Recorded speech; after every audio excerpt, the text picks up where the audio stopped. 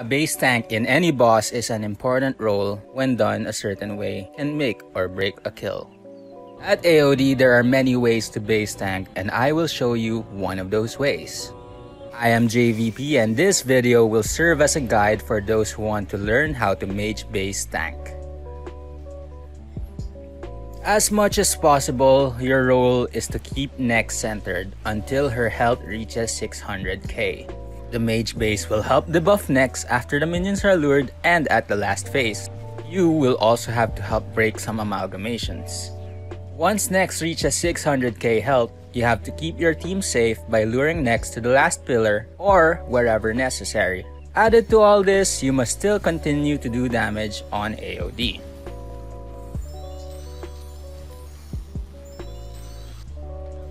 Nex's mage hits are a few ticks slower than her almost instant melee hits. Camp melee prayer, then if you see her change animation or notice the attack is a bit slower, change to mage and back to melee right after. At 600,000 HP and below, Nex will only hit you with mage unless it hasn't been phased. Starting out base tanking, you may need to combo eat often as Nex hits hard and often. Some mechanics can reset your defensive abilities. If you use a pack mammoth, you can eat solid food without adrenaline loss because of its feast ability scrolls. When done right, you can combo solid food, blue blubber jellyfish, and a Saradomin brew or any potion. With this kind of combo, you can heal about half of your health. Start with max adrenaline and put mines at the crew war spot.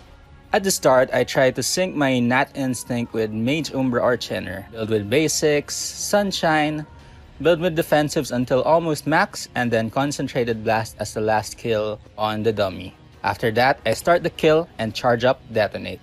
Sometimes you may have to apply Vuln at the start when the team requests it.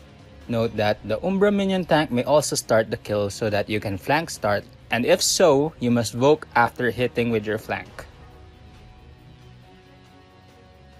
Do your best Sunshine DPS rotation, prioritizing the use of Gothic Staff first, then Wild Magic and Asphyxiate.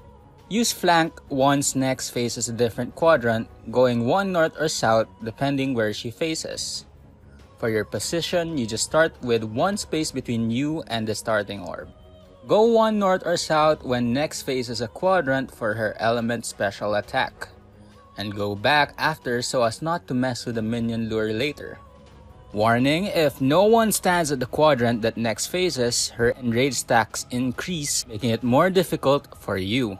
If Nex is not phased quick enough after element special, 3 subsequent orbs that deal damage over time will spawn where everyone is standing.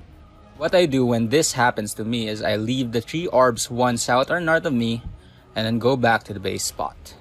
For phase 2, your duty is to charge, detonate, and release once amalgamations drop. Hit her with a Wild Magic, then Dragon Breath the Glazes Amalgamation, use Chain and extra basics on the crew or amalgamation. Depending on the phasing, allocate basics or thresholds on Nex or the amalgamation depending on the target's HP.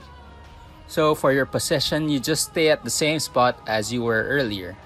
For warning, you have to ensure that Nex still gets phased soon, otherwise another Elements or Blood Orb special will occur.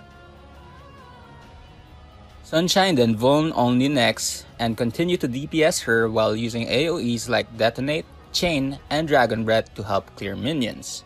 After that, just continue to DPS Nex until 600k. Take note of the order the minions died as that's what determines the order of how the pillars should be killed. Make sure to watch Nex health and prepare to lure by going opposite of the first pillar. For your smoke mechanic during this phase, the smoke mechanic will come out after 2 auto attacks but would only show the animation of the second one. It comes out at the same time as the third auto attack after you get the message for your smoke. For the east smoke, head 1 or 2 south, or you can also go 2 north and declare E or east. Wait for an auto attack animation from Nex, then head back to the base spot. For the north smoke, declare N or north, wait for 1 auto attack animation, then head 2 west. So basically for east smoke, leave it 1 or 2 south and then go back to the base spot. For the north smoke, leave it and then you move to west. For the ice mechanic, declare ice as soon as possible. Once it pops, use your power burst of acceleration and bladed dive 1 north or south.